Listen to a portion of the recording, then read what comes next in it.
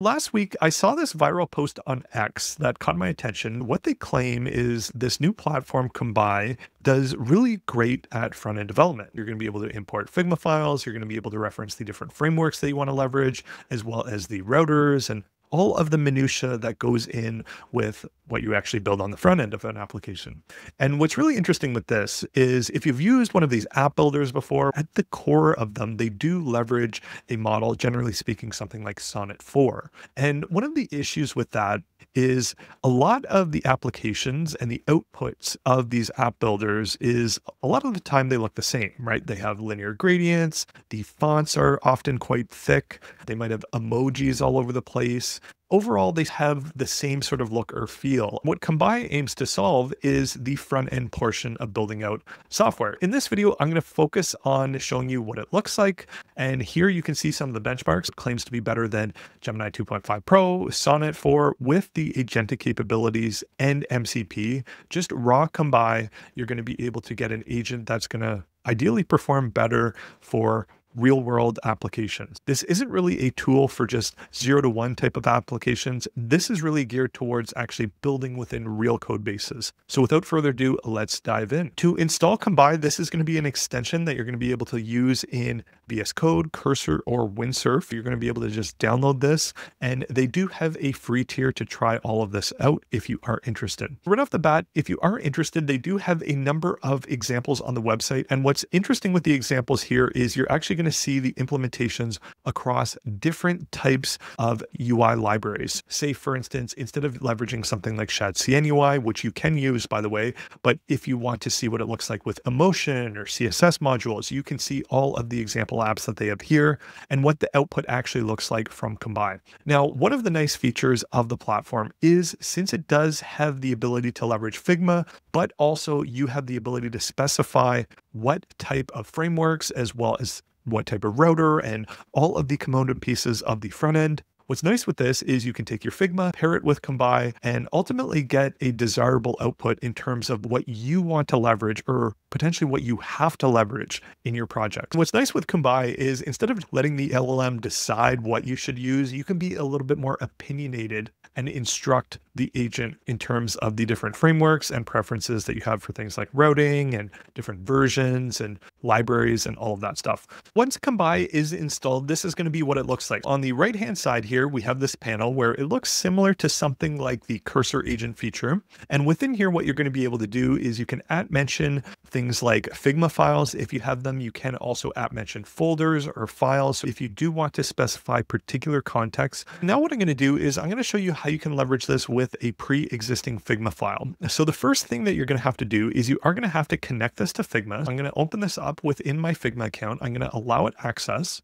Once I have access, what I'm going to do is I'm going to copy the link to the selection of this particular aspect of the Figma file, which is basically a SAS template. And what I'm going to do within here is I'm going to put in our Figma URL. I'm going to confirm that. Now within here, what we're going to be able to do is we can determine the tech stack. Say, for instance, if we want to leverage Next.js, we can do that. Alternatively, leverage something like TanStack Query, we can include that. Additionally, within here, we can specify our routing methods. For Next.js, we can specify the app router. If you were just leveraging React, you could specify if you want to leverage something like TanStack router or React router. That will also be included within here.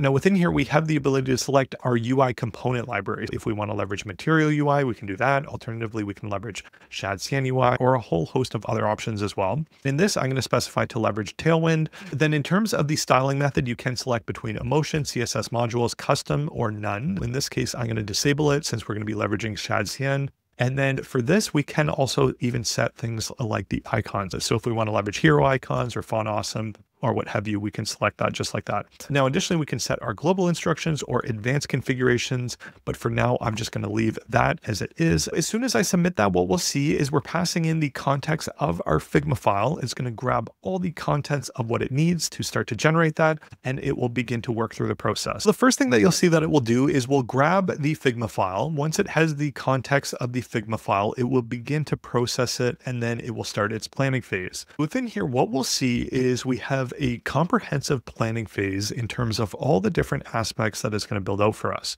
We have the plans for the navigation, the hero section, the project management section, work together, so on and so forth. Now, at any point, if you do want to edit any of the plans, you can go ahead and do that and then save it out. And what this step encourages you to do is to edit anything that you see. For instance, if I want to change this pricing plan, maybe we're like, hey, this should be $59.99 instead of $49. I can go ahead and make any tweaks like that. And then additionally within here is we have the particular features. So we're going to have the responsive navigation. We're going to have a compelling call to action. We're going to have a feature showcase, pricing comparison, social proof, so on and so forth. And within here, I have all of these different colors. And if I go over to our style guide, we'll notice that it is very similar to the colors that are referenced from the styles of the design, which is something I think a lot of people miss, things like typography and animations. These two alone, along with the colors as well as appearance, this is going to be what differentiates your application from what looks to be clearly an AI generated application, is really being mindful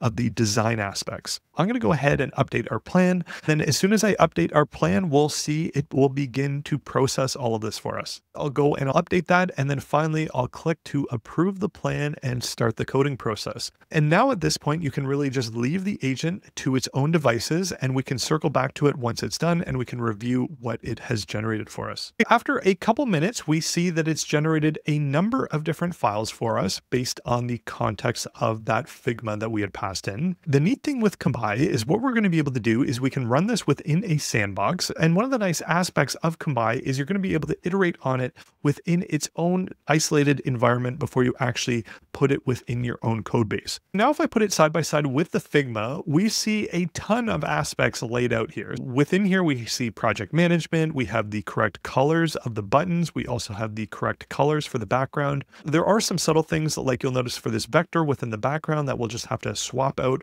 for the correct color of this sort of white or gray look that we have. We have a very close representation of what was designed within the design file. Now in the choose your plan section. So within here, we see there are some differences like in terms of the background and stuff like that, but I see that we have the icons that are correct as well as the copy that's correct. We have the correct fonts across the board. And now one thing to consider with large language models in general is you're not going to get anything that can generate something 100%. But anything that can get you closer to what you would have otherwise had to do manually, for instance, actually converting this Figma to this functional front end like you see on the left-hand side here, even though it didn't quite get everything, it would have taken an awful lot of time. Whereas this took all of about 2 minutes to get us to a pretty good starting point to continue on building out our application. And within here, we even have some really good representations of what it took from our Figma design. If you just look at this carousel here, we can see that it pretty much got almost across the board all of the different aspects of what it looks like here with just some subtle tweaks, like moving the spacing around for what looks like an HR element.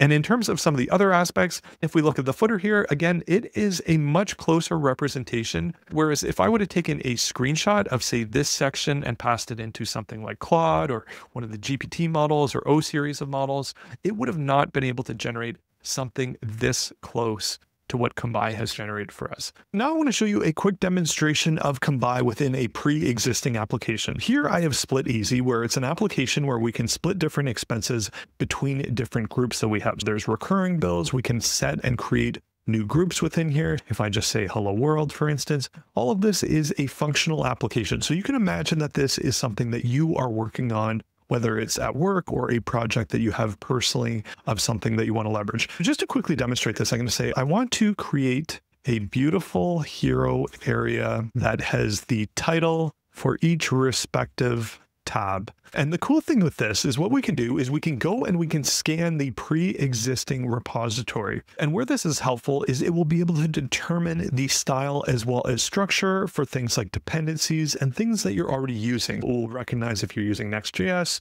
It will recognize the type of router that you're using, the type of styling library. It's going to be able to automatically determine all of those different aspects. And then here we go. Kombai has dynamically determined what the tech stack is. I can go ahead and I can save this out and I can click to proceed. Okay, so now what we see it doing is it's going through and it's reading through the structure of the different components that are pre-existing. We see that it's checking for any hero-like components. And now that it's determined that we don't already have a hero area component, what it's going to do for us is it's going to create that hero component for us. and then it's going to update it within the proper and respective place within our application. Now that it's gone through and done that, I'm going to go ahead and run this within our sandbox. All right, and here we go. Here is what it's generated for us. Here is an example of adding that hero area. And within here, what we see is it's matching the containers. We do see it's matching the overall look and feel. We can see it's leveraging the proper font sizes that we have within our application. Now, a really neat thing with Kombai that I do want to emphasize is that this is in a sandbox environment. So it's different than some of these other tools that are out there where you're applying it directly within the code base that you're working on. And one of the common criticisms of that is it's easy to mess up a lot of pre-existing code. Whereas what it will do is for these types of generations is it will actually put it within a sandbox, and not until you review it is it actually touching the pieces of code that you're intending. And then from here, what you can do is if you click view and save, what you're going to be able to do is see all of the different pieces of your code base that it's editing, as well as the new components that it's generated for you. You can go ahead and deselect different things that you don't want to add within your code base. And the nice thing with this is before the agent actually touches your live code base is you can actually see the rendering of those different components and those front-end features before you actually have them applied to your code base. Otherwise, that's pretty much it for this video. I encourage you to check out Kombai, give it a shot. You will be able to try this out completely for free. And honestly, just kudos to the team at Kombai for focusing on a particular aspect of development. Actually being focused on front-end development and being able to reliably take the context of a Figma file, have the accurate representation within the design library that you're using, the particular tech stack, as well as actually having the functional components on the front end. It is definitely something that is very promising, and not to mention as the LLMs under the hood that power Kombai get more powerful, this will only get better over time. Otherwise, if you found this video useful, please comment, share, and subscribe.